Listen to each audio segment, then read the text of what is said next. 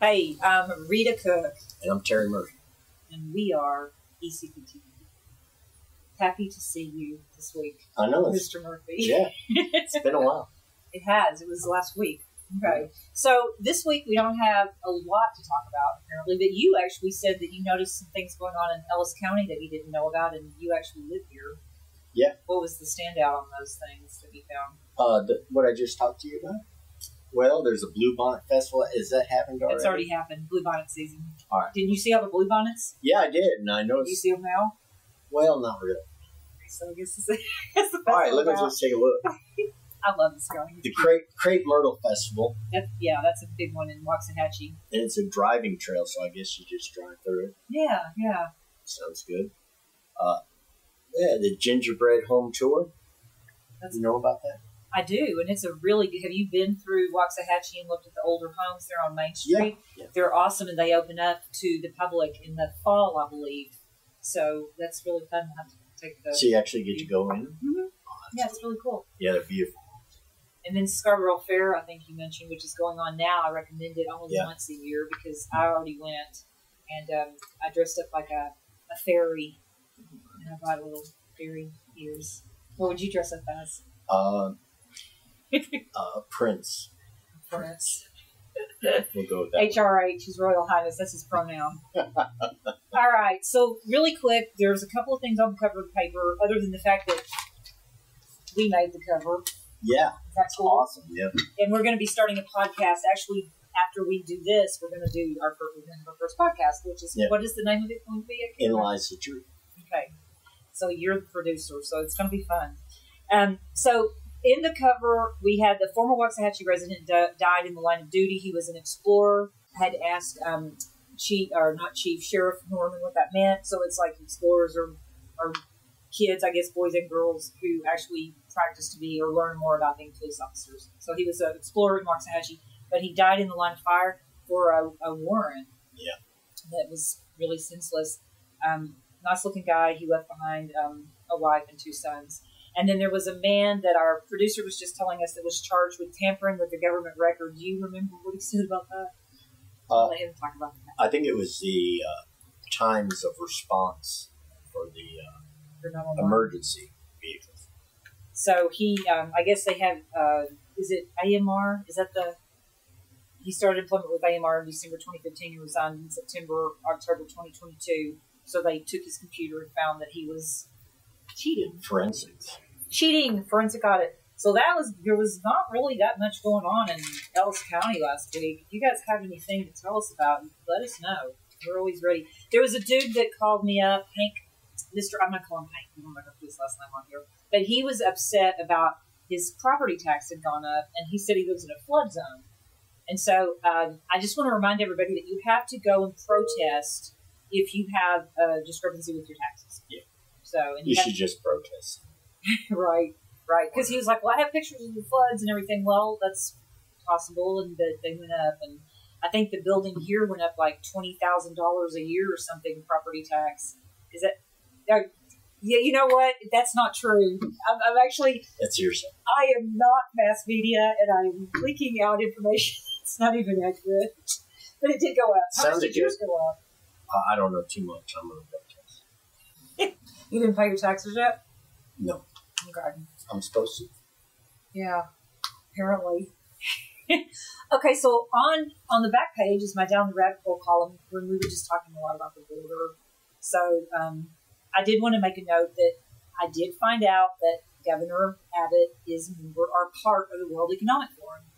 And if you have been following us at all, then you know that that is a big no-no because they're sort of a globalist. So now we kind of know why the border's been flung right open. So a lot of other reasons, too. What are the other reasons? Well, I think a lot of it is just to take our attention off of them. Okay, that's very likely. Because there's so many things going on, right? Yeah, they don't want us to look. Did you not tell me before the show about something that you saw on YouTube? Yeah, it was a video on YouTube, and it was a fella who's from, obviously, had come across the border, supposedly didn't speak English, didn't have a driver's license, but he did, and he did speak English, and he did have a driver's license. But he had said when he got arrested that we were stupid.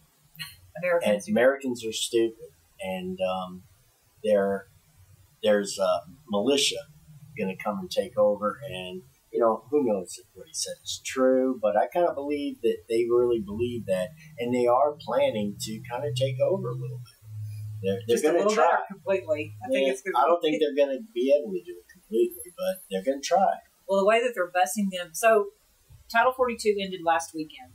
If you don't follow my TikTok, follow it. It's at Rita the Road Warrior, and there's all kinds of things going on. Abbott sent the Texas National Guard and the Texas State Police, although I don't really know who the Texas State Police are, but that was one of the things, down there to stop them. And apparently someone said that they did put barbed wire up after tons and tons of people came in. And so now they're just, heading down toward Arizona, New Mexico, and California, where they actually arrested a couple of people that were on the FBI terrorist list. One was from Afghanistan. So the cartel has already said it on my TikTok. People have said, and we've talked about this, that we're idiots and that they're coming over and they're taking their country back. And like I said on my TikTok, we weren't here during the Alamo. I didn't have anything to do with that, and neither did you. So why are you taking your country back? I don't get it. It's moronic. Yeah. I mean, what do you think about all this?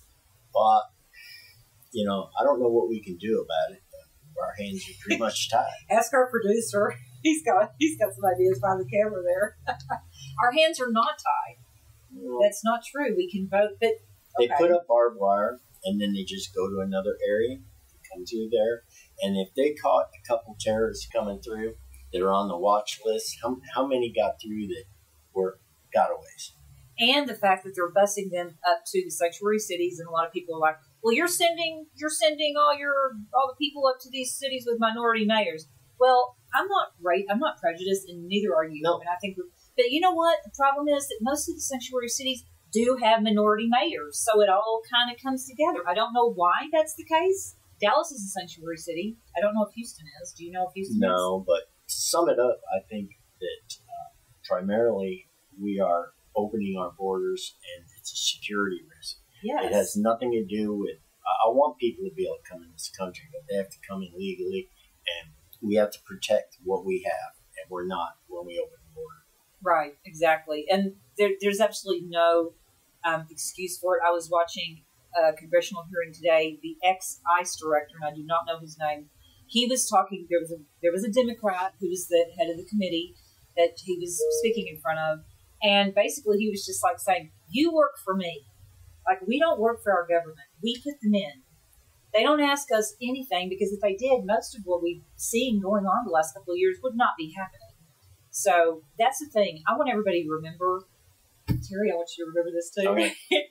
They work for us, no matter if it's at the national level, the state level, the city council level, the county level. They work for us. We have to keep reminding them.